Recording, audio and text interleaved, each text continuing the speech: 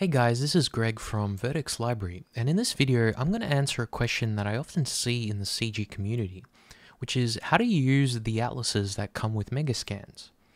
So there are a few tutorials already out there which basically show you how to manually model out all the different pieces from one of these texture atlases.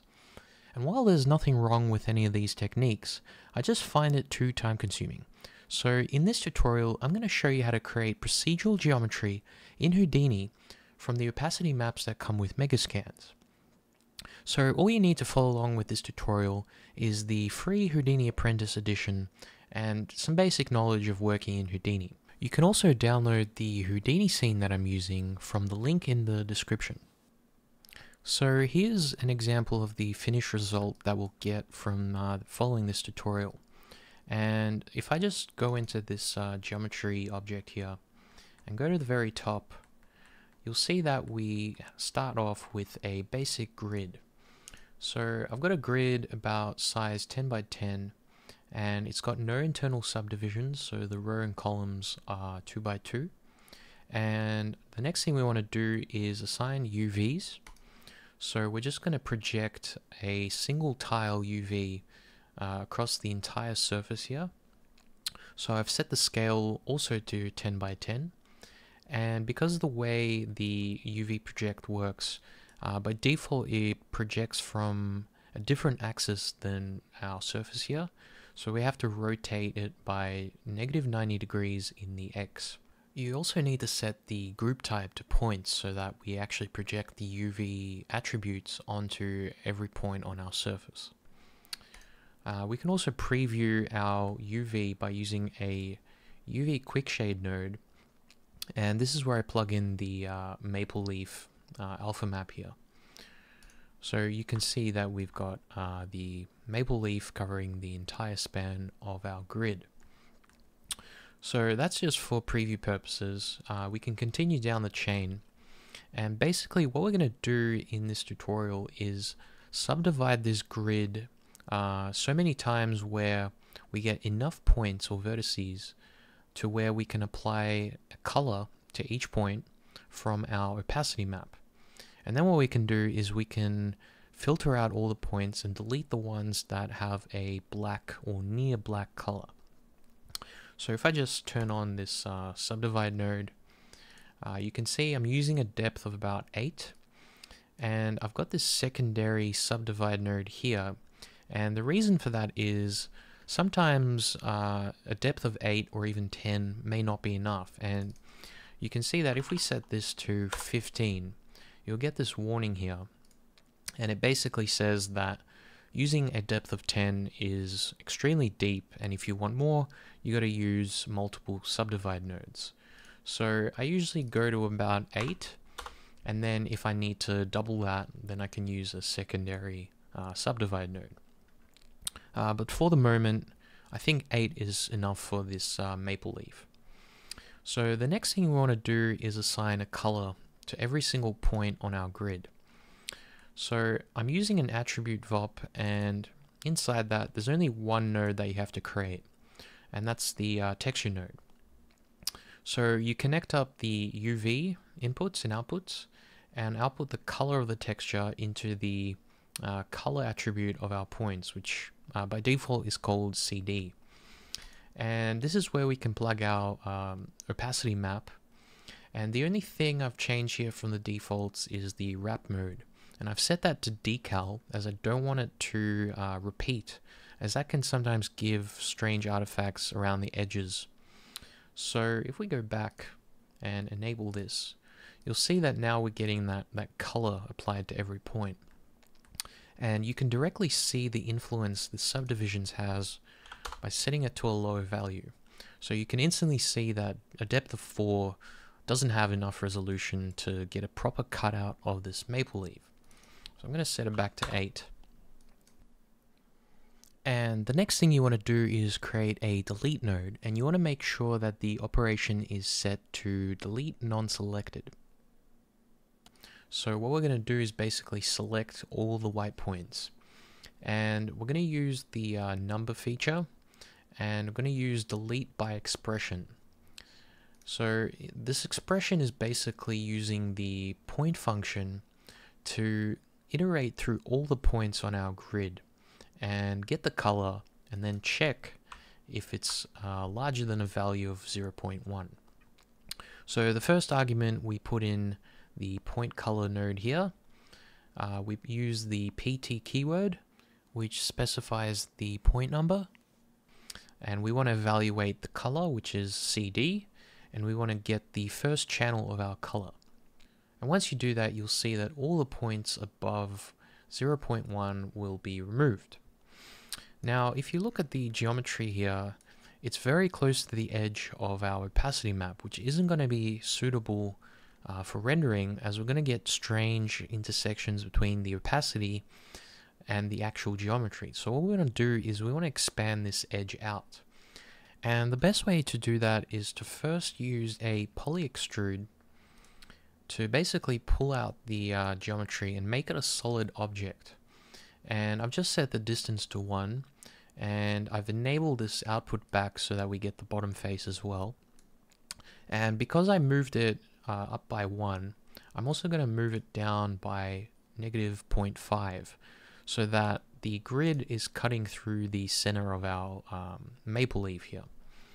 And the next thing I want to do is create a second poly extrude node, and this time when we use the distance, it's going to extrude from the side faces as well. And this is giving us that edge padding that I was talking about before, where we can sort of safely create a surrounding edge around the opacity map so that we don't get any strange intersections when we render it.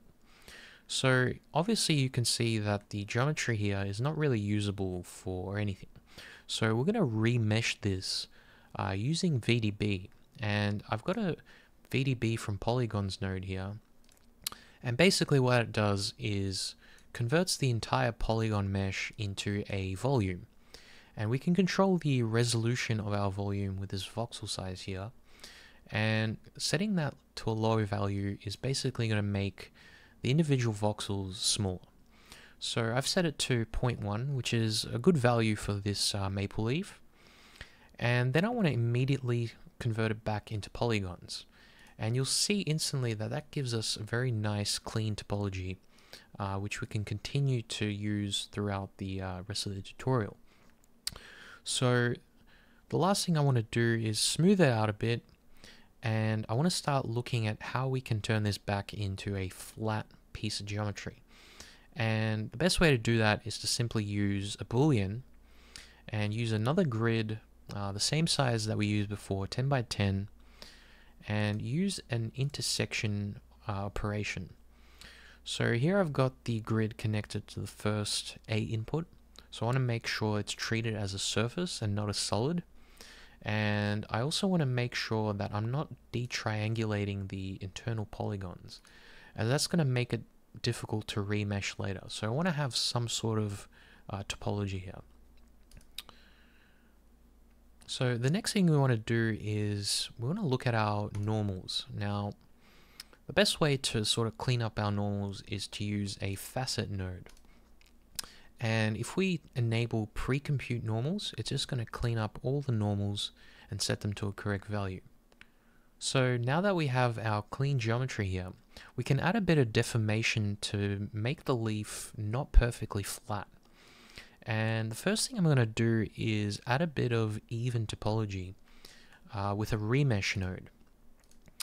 And I've just set the iterations to 5 and used a fixed length, target edge length of 0.2. And you can play with these values until you get something that kind of feels right.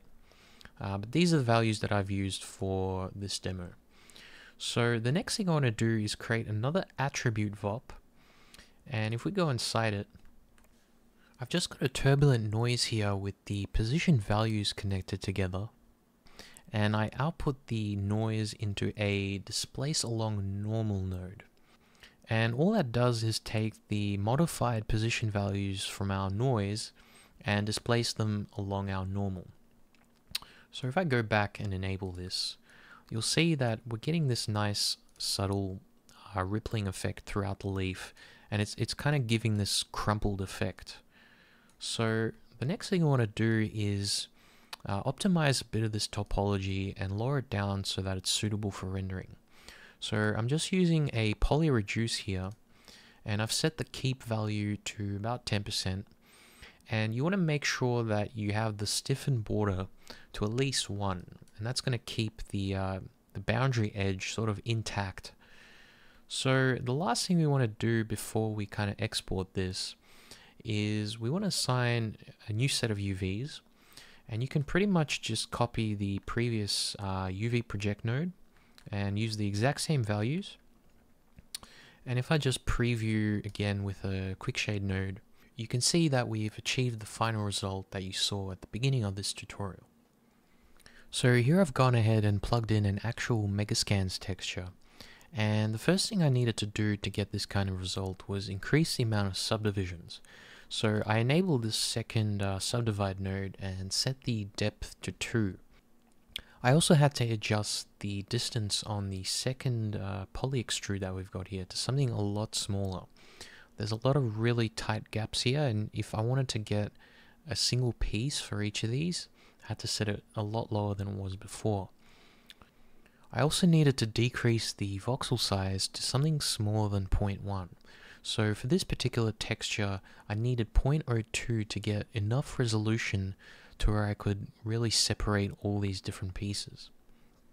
So the last thing I want to look at is how we can export this to a different application such as Maya, and save ourselves an additional step of having to separate this after we export. So I've got an assemble node here, and if I enable the create groups, basically what it's going to do is it's going to take all the geometry and divide it into groups based on connectivity.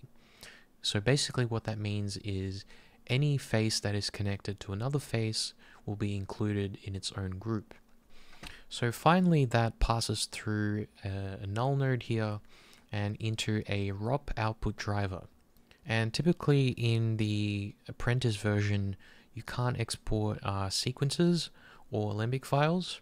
So I'm just using this output driver here to export a single OBJ that I can use in Maya.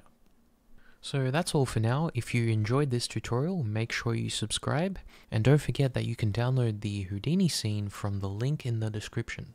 I hope you found this tutorial useful, and I'll see you in the next one.